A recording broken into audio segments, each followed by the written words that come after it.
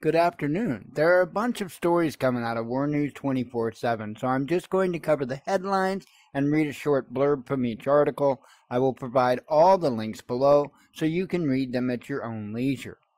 First, we will discuss the ongoing and escalating situation with Russia. During an exercise, an American E-6B Mercury aircraft signaled for emergency action to Norway's Ohio-class SSBN NW or Northwest nuclear-powered submarine. U.S. strategic nuclear forces are on heightened nuclear alert. A U.S. Navy ballistic missile submarine, USS Ohio, surfaced in the Norwegian Sea, accompanied by the Ticonderoga-class guided missile cruiser USS Normandy, while the so-called EA-6B Mercury Apocalypse plane flew in the air along with the maritime patrol aircraft P-8A Poseidon. The Apocalypse plane broadcast an emergency action message to the ballistic missile submarine. The EAM is a coded message transmitted via VLF antenna on an SSBN for a specific action. U.S. forces conducted a simulated nuclear first strike against Russia, a breath away from Russian borders. The operation lasted 5 hours. This, operationally, if it had happened, would reduce the possibility of a Russian reaction. Additionally, Russia has made an announcement regarding nuclear weapons and AI intelligence. Russia has made advances in nuclear deterrence that could allow it to guarantee its security for decades, even in an era defined by advances in artificial intelligence, Russia's top arms control diplomat said today. Asked during a conference in Moscow whether Russia can ensure nuclear security in an era of AI competition, Deputy Foreign Minister Sergei Ryabkov said it can.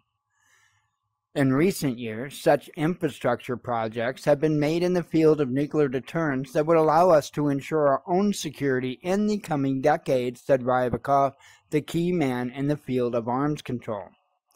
Our common task is to prevent the world and the multipolar world, above all, from sliding into nuclear chaos, Ryabkov said.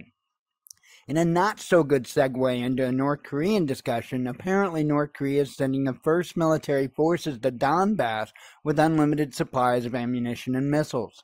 A few days after the signing of a defense pact between Russia and North Korea, Pyongyang announced that it would send troops to Ukraine. North Korean troops are expected to arrive on the battlefield next month. Some reports suggest that engineer units will be sent to Donetsk within weeks to support Russia's war with Ukraine, according to North Korea's Central Military Commission. Some other sources talk about a North Korean army division. Most likely the beginning will be with the engineer unit, and then the division will follow. North Korea has also bolstered its position at home by launching yet another ballistic missile. North Korea has fired a ballistic missile into the sea area off of the east coast of the Crimean Peninsula, South Korea's National Defense General Staff said today. The launch was confirmed by the Ministry of Defense of Japan.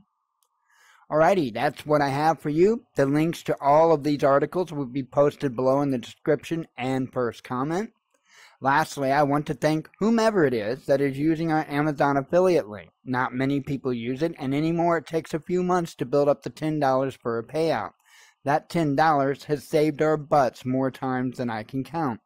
So whoever is using it, thank you very much. I hope you all have a great day, and I am sure I will see you again soon. Shalom.